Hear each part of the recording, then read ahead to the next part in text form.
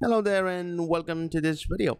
In this video, we're going to see what are the other charting maps which are available generically inside Lumira Designer.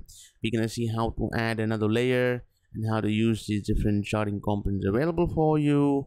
And this will set precedence for the next video where you're going to use multiple layers in a specific chart, and you're going to enable interaction from the user to move from one chart to another chart. Okay, so let's do the first thing, which is to open up the chart configuration here. There you go.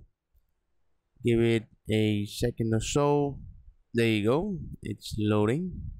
Sometimes the map component is a bit slow depending on your server performance and other variables.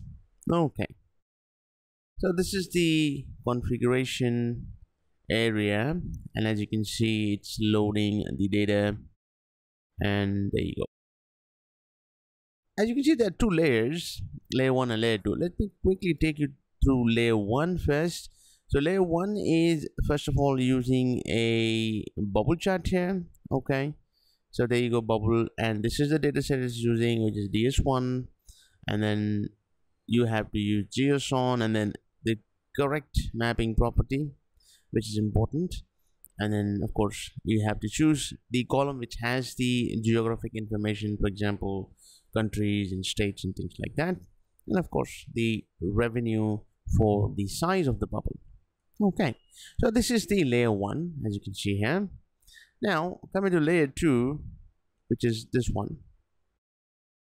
As you can see, this is using a different chart. Okay, so this is using a choropleth. This is using a different data set, similar columns, but this is using quantity for displaying the color strength. And this is not a bubble chart, this is a choropleth. So this is going to display the significance of the value. So in this case, quantity in the strength of the color.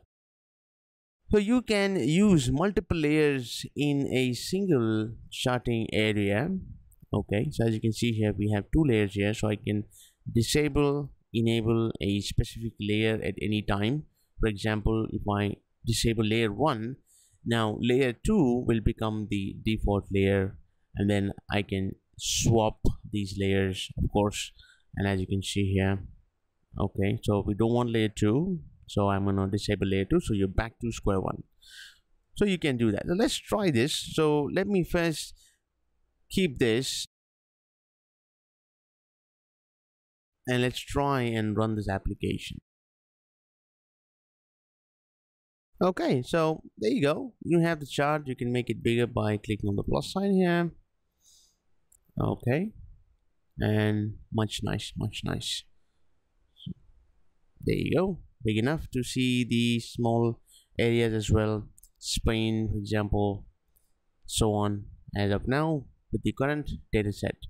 Okay, so as you can see, this is the chart which you are getting, and keep in mind that this has two layers, obviously, which we just saw, and you're only going to see the layer which is enabled. So as we saw, we had checkbox a specific layer, and only that layer is visible, and the other layer is hidden.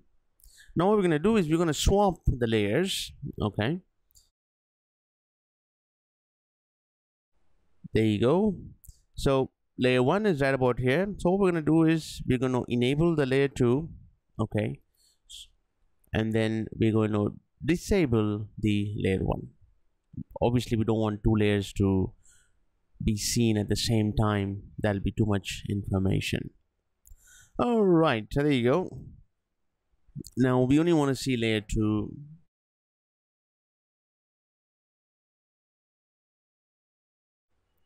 Okay, all right, really nice. So let's run this again and see if this takes effect.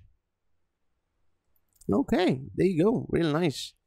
So as you can see, your report had two charting components or two different options, and you're able to use one based on your requirement. And in the next video, we're going to see how to move the user from one chart to another chart. So one chart could be summarized to a country level, and another chart could be a drill down to states and things like that. So we're going to see how to do that. Well, good stuff. I'll see you in the next video.